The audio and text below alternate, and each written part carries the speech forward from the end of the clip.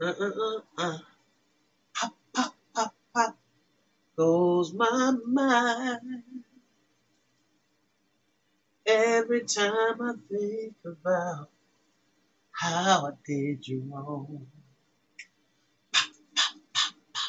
Hey, good morning, good afternoon, good evening to you. Welcome to this Mental House of Sports edition. Huh? How y'all doing out there? Whatever side of the diaspora that you are on, I would like to welcome you to this sports channel and where we can talk a little bit sports because I do know a little about sports. I do know a little bit. Okay? So, but this video is not gonna be uh what I know about. This is gonna be a call out to my main man. I haven't seen him in a while. Anybody that know him, give him a shout out. Uh, Tell him that Khadija is looking for him. He would know exactly who that is. I put a APB out, and so far I haven't gotten any contact, anything just yet. But my prayers is with him and his family, uh, his children, and just whoever. I haven't talked to him in such a long time, and that is none other than to who I feel is one of the most underrated, forgotten pugilists, a middleweight contender in the '80s, and his name it was a Southpaw. Woo! And his name was Don Lee. How many of y'all know Don Lee? How many of y'all heard of Don Lee? There's a few his matches going on, and that's on the internet. But he's the only fighter that I know that I had Marvin Hagler ducking him for sure. Marvin Hagler wanted no part. The late great Marvin Hagler, I should say, he wanted no parts of Donald Vincent Lee. So let me just give y'all a footnote of who I'm talking about because this is one of my most beloved fighters, my beloved friend, and like I said, it's been over 10, 15 years it's been over 20 years since I saw Don, now that I think about it. And I just wish him well. Let me give you a little footnote. You know, he was a contender in the 80s, and he stood out with his height. First of all, he was 6'2", and he had a reach of 78 inches. As one of the tallest middleweights of that time, Michael Nunn was around the same height a little later. On top of that, he could hit and box well enough, especially considering his height and size. However, he turned out to be not good enough to really succeed and win a world title or even fight for one. His fighting alias was Dangerous, so we used to call him Dangerous Don Lee, and it sure was dangerous to take him lightly.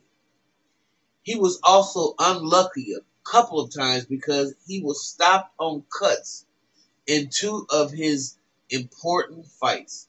His greatest victory came when he knocked out Tony Simpson. And I don't know if y'all remember, he was a, excuse me, uh, he was a Brit, wasn't he? Tony Simpson. I remember we all gathered around, I think he was on Wild World of Sports. But my cousin went over with him, but I believe this was in England. And my uncle and my cousin was in attendance at this fight. Anyway, his greatest victory was knocking out Tony Simpson in 8 rounds in 1984.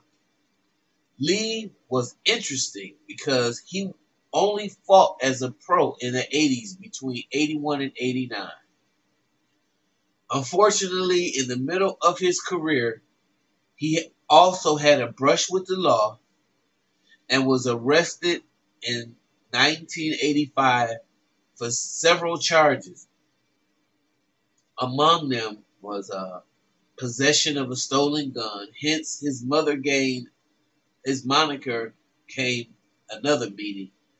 And this is the story of Dangerous Don Lee. Now, this article I pulled up was written by a dude named Balls the Madman. So I want to thank you for this article. Not too many people remember Don. He's a afterthought. He's just, but I want y'all to know, if those of y'all who appreciate the art form of boxing, he was one of the best. He was born Donald Vincent Lee on October 2nd, 1960 in Gary, Indiana, the murder capital of the USA in the 70s. He later moved to Milwaukee, Wisconsin, before or after becoming a pro boxer. As an amateur, he won the 1981 Golden Gloves and finished with a record of 196-6. Y'all hear me? 196-6. He wasn't no joke. He had his first pro fight June 13th the same year and beat Billy Evans by a first round knockout. He went 13-0 with all knockouts before surprisingly losing by a technical knockout to Art McLeod December 15th, 1982 in Chicago. He then rebounded by scoring 2 more knockouts before drawing up against a guy named Guy Kennedy. After 4 more knockout victories, he drawed against Kennedy. That's right. Okay, after 4 more knockout victories, he was matched against a vastly more experienced Englishman, Tony Simpson, which they thought would just be a card filler. They really didn't expect. They didn't expect what happened to Tony Simpson happen. Because Tony D at that point had a 49-4-1 record. Simpson was, however, only 2.5 years older, and at 5'8", he was 6 inches shorter. But he did well against the much taller opponents usually. The fight was at the Sands Hotel in Casino in Atlantic City. So I made a mistake. That's not where where he fought Simpson at. Okay, the fight was at Hotel Casino in Atlantic City, January 15, 1984. Simpson started out aggressively and sent Lee down in the last second of the first round. However, in the third, Lee sent Simpson down with a flush left hook and then put him down twice more in that round. Here, there was no 3-down knockdown rule. So otherwise, the fighter would end right there. Simpson came back in the fight, and then in the 8th, he put Lee down for a flash knockdown. It was a real good fight. I'm trying to think, who the hell am I thinking about that they went to England and he fought? Anyway, after Lee rose, he was sent reeling by Simpson's assault. Then, by the end, as Simpson went charging at him, he caught him with another flush straight left, which put Simpson down and out. That was a major victory for Lee because Simpson had fought Marvin Hagler for the world title the previous year and was the European champion more than once. On March 8th, the next year, he fought Doug DeWitt, but the fight ended in a draw after nearly 10 rounds.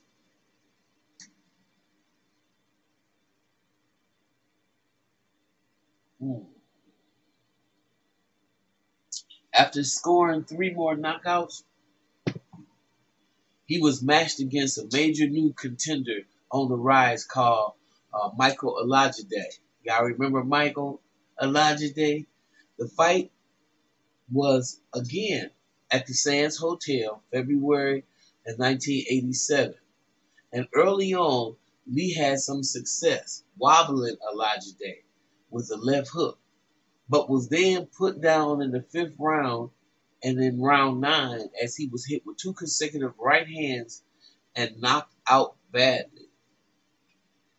Olajide went on to fight for the IBF title against Frank Tate that fall. For Lee, that loss marked the beginning of the end of his success. After winning 2 fights on points, he went to England to fight Michael Watson. Okay, that's who it was. Back then, an unknown who soon thereafter would show himself to be a serious contender. The fight was on February 3rd, 1988, at Wembley, and Lee got unlucky and suffered a cut in his mouth, and the fight had to be stopped after 5 rounds. After that, I remember he had that big old cut too on the side of his mouth. After that, he jumped into the light heavyweight division and fought another young hot contender, Jeff Hitman Harding.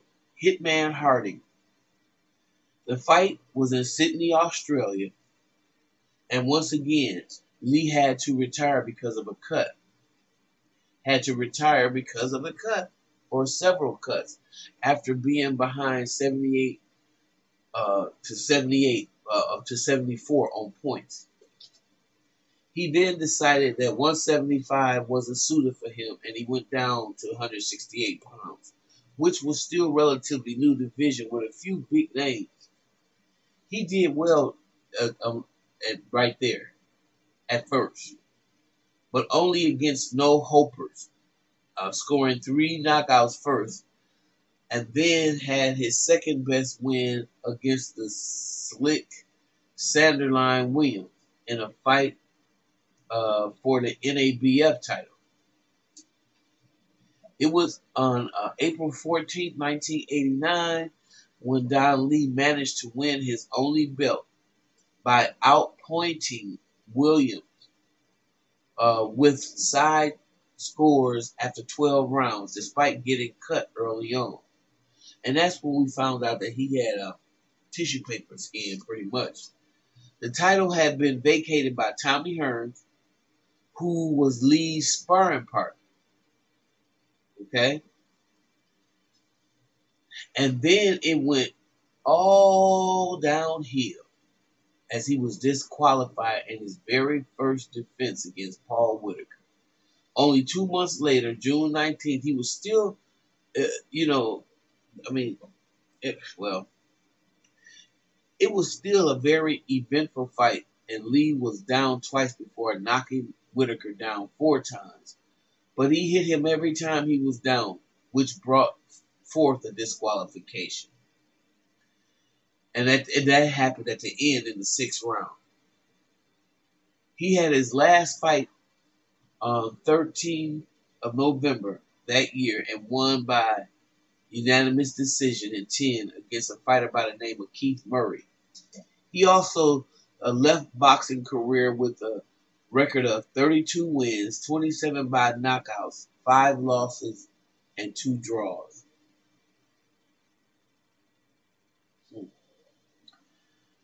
Don Lee was definitely a capable fighter because of his physical attributes, and he was hard to fight for most middleweights of that time, who were shorter and had a smaller reach. But with his power, he was also a rather dangerous opponent. However, like many other big men and punchers, he probably thought he was indestructible and then found out that he wasn't. Guys who got into wars and exchanges always lived more dangerously than those who had a more technical and cautious approach. But that is why everyone loves watching the first kind and not the second. There isn't much info on him otherwise, and there is no info about his current whereabouts.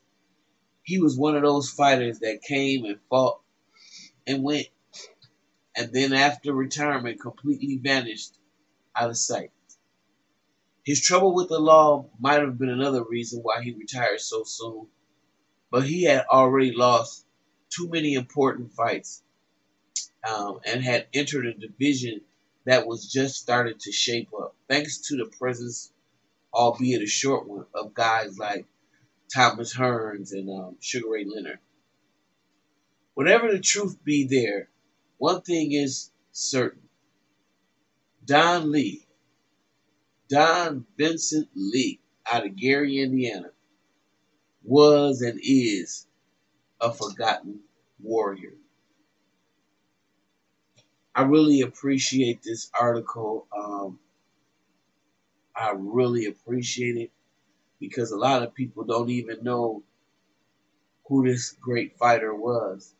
And he was from the heart of the Midwest, and we love this guy. Um, I miss Don very much, and at this point, I don't know. Because the last time I talked to him, he was a little punchy, and I don't know if he's dead or alive, to tell you the truth. But God bless him wherever he is, if he's still alive, and if he's not, may he rest in peace. But he was one of the he was one of the tougher opponents in that middleweight division coming up in the 80s. Dangerous Don Lee, SouthPaw. Look him up. Look at some of his fights. So with that being said, if y'all remember Dangerous Don, put a comment in the comment section. Let me know if you remember him. Do you remember how good he was? And who do you think would have won between him and Marvin Hagler?